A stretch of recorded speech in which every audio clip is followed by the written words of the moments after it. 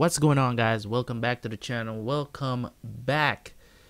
I don't know if I'm gonna go back on hiatus or not, but we are here with some reactions today. If you don't know and you didn't see my community post or you didn't see my video that I made about what's going on in the States, even some places around the world are taking a stand with us about the killing of George Floyd. And you know, it has affected me in a different kind of way this time around. Like we're tired, we're fed up, you know, but also I am fearful of what's going to happen if this time around this guy does not get prosecuted to the full extent of the law for this situation, this murder, this killing, right? So that's why I've been on hiatus, not really uploading, but decided to do some uploads today, do some reactions today, just to kind of get my mind off of it, because I realized I was dwelling on it too much. So I don't want to be too down, you know, because, you know, there's so many things going on with this situation right now. But in any case, we're here to watch The Walking Dead. So we got Negan, Meath, and Judith, which I never wanted to see, but it did happen. I know Rick is going to be very pissed when he get back about what Carl did. He caused all of this, and it's everybody kind of doing their own thing right now, which is, I don't like to see that. You know, Maggie and Sasha is at the hilltop. We all know Gregory is a bitch. So, yeah. So let's go watch these episodes and then join me right back here for the review.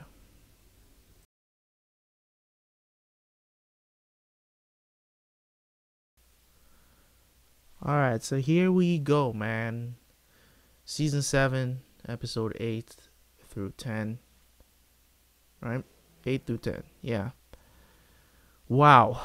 Wow, man. How? I don't understand. You know what? I'm not going to try to understand why y'all don't like season 7, or some of y'all, not all of y'all, but some of y'all that said it in the comment section. I'm not even going to try to understand that, because you know, this is my personal opinion from me watching the show. Every single minute of this season 7 has been excellent so far. You know, excellent. I mean, it's gotta be up. It's up there as one of the best seasons so far, in my opinion. You know, heard that some people didn't like the Tara episode because, but I'm like, yeah, she's not a, you know, a beloved character. I can get it. Like, you know what I'm saying? She's not a character that a lot of people like. I get it. You know, she's not high up on my list either, but I think that was a very good episode because it plays into a lot of stuff that happened later after that episode. You know, we still don't know where, I don't even remember the dude that was with her, you know, the black dude. I don't know. I don't think he's dead. He definitely left in the trailer they had. So, I get it. You know what I'm saying? But to say that season 7 and 8 is, I don't think season 7 is slow either. I don't think it's slow. I think they're taking their time building up. I don't know. There's still this sense within me too about the season where I think they're doing all of this to get another L. But I don't want that. Like, I'm rooting for them because I want to see them overcome this obstacle. You know, maybe they'll do enough damage that Negan goes into hiding, maybe. You know, I'm hoping for the best, but I'm still, there's this crazy feeling that they're probably going to take another L.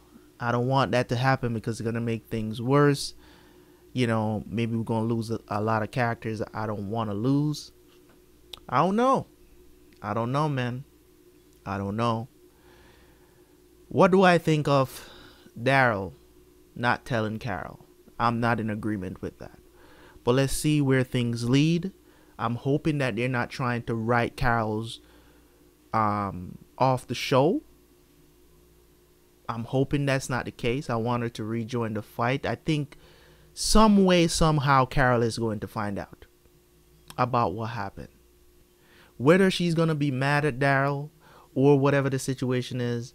Like, I get why Daryl didn't tell her, but I'm not in agreement with it. I need my baby back. I need my baby back. Carol's my baby. I need her back in the fight. It's Rick and Carol when it comes on to savagery. You get what I'm saying? Is Rick and her. Like, she don't play no games. Even though I feel like she killed some people that, wasn't ready. You get what I'm saying? Like, it wasn't like she had to, but, Rick has done that too. They're still my favorite characters in the show. And I want to see them working together. You know what I'm saying? I get what Carol is going through. I do. That scene almost killed me, bro. Like, to see her start to break down before she even heard the news. But I think she felt at ease. But as I said, I think she's going to find out, man. I really do feel like she's going to find out. This new faction that they found that captured Gabriel. I didn't believe that Gabriel just ran away. I thought there was some purpose to what he was doing. I never gave up hope on him. It didn't seem like he got attacked in the pantry. So it didn't seem like it. Maybe the crash that we heard before they showed him leaving, right? I guess they didn't show the person that the person that was there, if they were there. But then again, how the hell did they get in? That's the other thing how did the person get in to get into the pantry in the first place? That's another thing too. Maybe they stowed away on the truck when Rick them was heading back. Maybe. I don't know.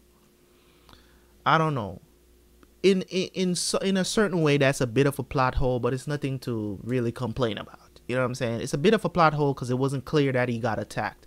We heard a crash. I thought it was just a crash of him just taking the stuff off and, clearing out and getting all of these stuff that we saw him took. But I know he got attacked. It didn't seem like it was an attack. So, but yes, we also got to talk about the death of Spencer. He was a bitch from the beginning to the end. Never liked this character. Was sad to see how he went out, but he kind of put himself in that place. Let me tell y'all something about bullshitting somebody who's real. Okay? Don't bullshit a person who can read people, read the room, know how to humble people with violence for that matter. Why would you even risk that? You of all people trying to cozy up to Negan? I was sitting there wondering, okay, let's see how this plays out, because I didn't feel like it was going to go anywhere. The whole conversation was going on and I was like, Negan is just picking this dude apart, just figuring him out. By the way how he answers things, by the way how he talks about the person who's leading him. Let me tell you something, man. Real recognize real. If real can humble other real, you get what I'm saying? I don't know why you think he's going to have any type of respect for you. He has more respect for Rick because at least Rick, you know what I'm saying? He knows Rick hates his guts. Regardless of how Rick may act, whether he falls in line or not, he knows for a fact Rick hates him. But he's going to do what he has to do to protect his people. And that's what he's using against Rick to keep him in line. You, on the other hand, is a bitch from jump. You wasn't even there. You didn't get to see shit. You're just bitching about everything. Right? And now you expect they're going to make you the leader over everybody else? As a matter of fact, he'll probably make Carl the leader before he makes you the leader. Spencer. But, I guess you did have guts. You know. But anyways, thank you guys so much for tuning in, man. That's my review for these episodes. 3 episodes, 8, 9, and 10. Excellent. Brilliantly written. Well done. From the kingdom scenes to you know what I'm saying? Everything was just well done. I had no problems. I would give all 3 episodes 10 out of 10. Definitely, man. And that's what I'm saying. Like, this show really gets me my emotions sometimes. And I know, you know, you guys have said because I'm binging it, I might have a different opinion. But you're binging it with me too. That's what I'm saying. Like, you guys are binging it with me too. Give it a second chance and see if you will like it better. You know what I'm saying? So that's all I have to say for that. But in any case, man, thank you guys so much for tuning in. Always, I always appreciate you guys coming through, showing love. You know what I'm saying? Whether you're new, whether you're old, from I started back in season 1, man, I really do appreciate y'all. And I can't stop saying that because I really do. You get what I'm saying? I really, really do. And I want you guys to know that, you know, so just in case something happens to your boy, you at least know that this young man here appreciated y'all for showing up and watching my videos. I really do. You know what I'm saying? I've talked about this a little bit, you know, with the civil unrest that's going on. I know I'm tacking this on at the end because I want you guys to be aware of this situation that's going on. It is getting more and more, it's getting bad. You get what I'm saying? We're having peaceful protests, and there's people out here rioting. There's people out here looting. It's going on all over the country. Okay?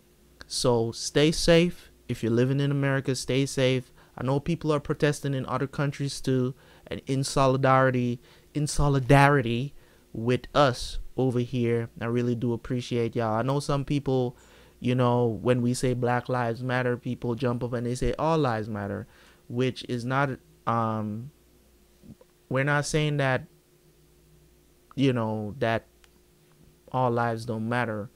We're just trying to say that Black Lives Matters too. You get what I'm saying? This is a problem that we're having now. You get what I'm trying to say? So that's a protest against our protest as Black people.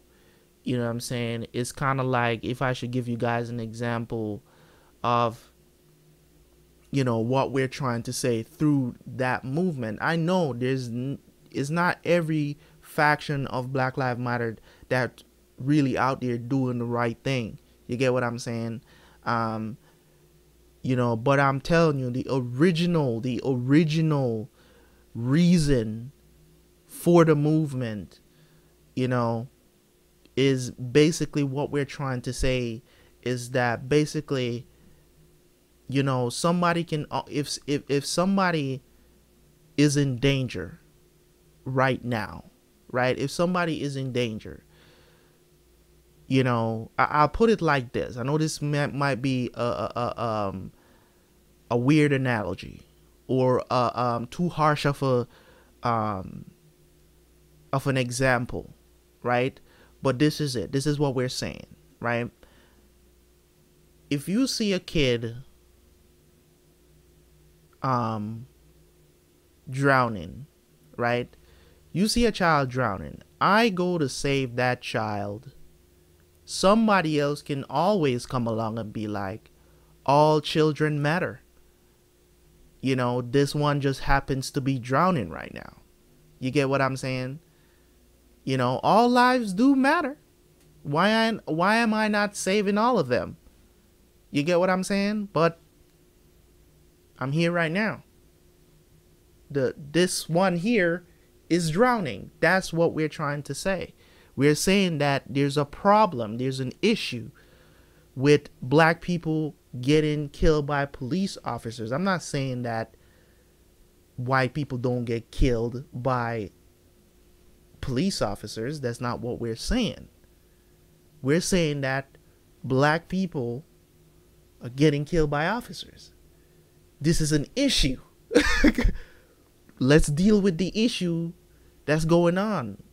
Let's deal with the issue. You guys have seen the history of how many Black lives are being murdered in front of camera, and these cops are getting off. They're getting off. The most that's gonna that has been happening in the past is, these cops, the most that is happening is that they're getting fired. That's it. That's it. I mean, the ones that you can remember, and there's plenty of them that are there that didn't make big news, but they happened. You get what I'm saying? This is a problem. We're tired. We're fed up. And as I said, I'm very scared of what's happening. I'm very scared because I'm telling you guys, if this man gets off, if he beats these charges, it's going to be worse than it is now. That's all I'm going to say. But anyways, thank you guys so much for tuning in. Like the video, comment, subscribe if you're new. I'm out of here, man. Peace.